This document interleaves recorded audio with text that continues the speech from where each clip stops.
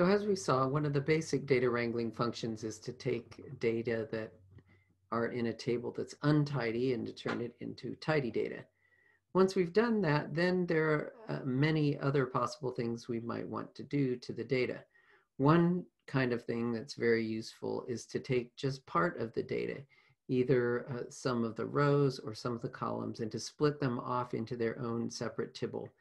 This subsetting function is done with a package called dplyr. I don't know if that's how you say it or not, but that's how I say it. The dplyr package has three functions that we're going to take a look at. The first two that we're going to look at is filter, which is how we subset out rows, and select, which is how we subset out columns. We'll talk about mutate a little bit later. In these examples, we're going to come back to the schools data that we have worked with before. This time, however, we're going to work with them in the form of a tibble. And so we're going to use the read_CSV function instead of the read.csv function.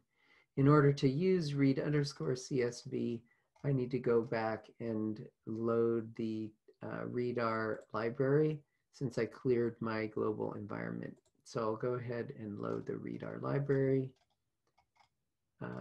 Now we are ready to load the dplyr package, which is what we will use to manipulate the tibbles. Okay, so first thing I'm going to do is to read in the schools data. And here I can see, again, here are the columns. One thing, if you are looking carefully, that you'll notice is that the column names no longer have been changed. In the past, when you read them in with read.csv, there were no spaces allowed. You had to have dots or something like that replacing the spaces.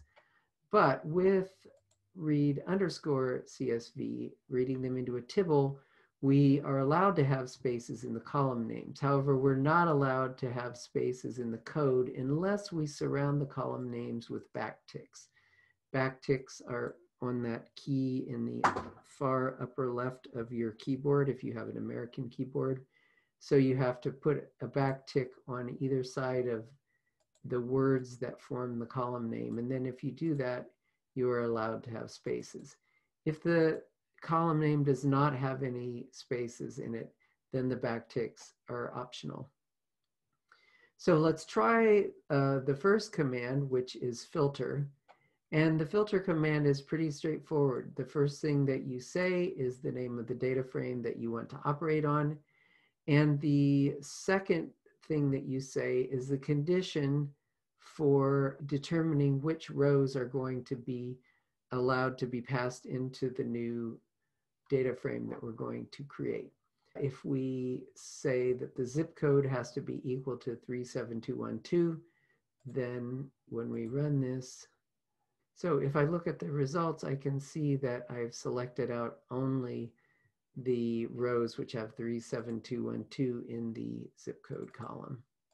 If I wanted to separate things out based only on schools that were high schools, I could filter on the school level with the value of high school. Let's try that. So now I can see I have more schools. I'm only picking up ones where the school level column is high school.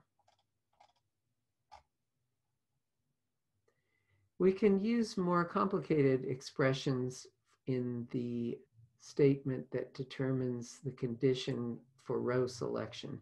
Anything that produces a Boolean is a possibility. So here we can see we have used the isNA function. So if I just said isNA in the grade 12 column, it would give me the schools that have NAs in that column. If I want the schools that do not have NAs in that column, then I just put an exclamation point in front of the isNA function.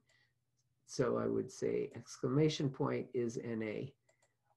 So when I do that, if I look at the results, I can see that I'm primarily getting high schools because the high schools are schools that don't have an NA in that column. But I've also picked up something different from when I screened for the level being high school, and that is special education schools that include all grades. So because they do not have an NA in their value for grade 12 either. So even though it seems like I did basically the same screen as screening for high schools, it's slightly different depending on how I set it up. So far, when I have performed this screening, all I've done is to just see the output in the console, which isn't particularly useful.